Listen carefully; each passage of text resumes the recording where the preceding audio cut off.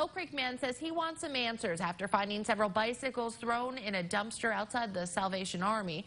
Bicycles, he said, could have been put to good use. Mark Leffingwell said he stumbled upon a bike handle coming out of a Salvation Army trash can on Upper Peach Street. He looked in and found several bikes that had been thrown away. Leffingwell believes that if the bikes were not usable, they could have been fixed and given to children who have loved to have gotten one as a present during the holidays. I'm imagining if it was bikes, they're probably being recycled for metal. So if they could be sold, we would obviously sell them because it would get us more money for the program. There had to have been 15, 20 of them in there, and most of them looked like they were brand new bicycles.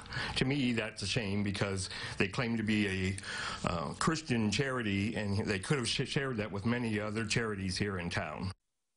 Salvation Army officials say people tend to dump trash in their recycling bins on the weekends.